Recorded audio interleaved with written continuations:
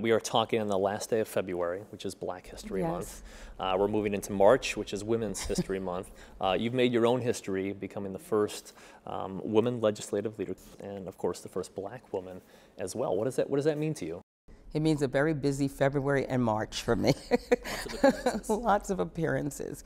But it also is, as people remind me, it's another crack. It's breaking another glass ceiling.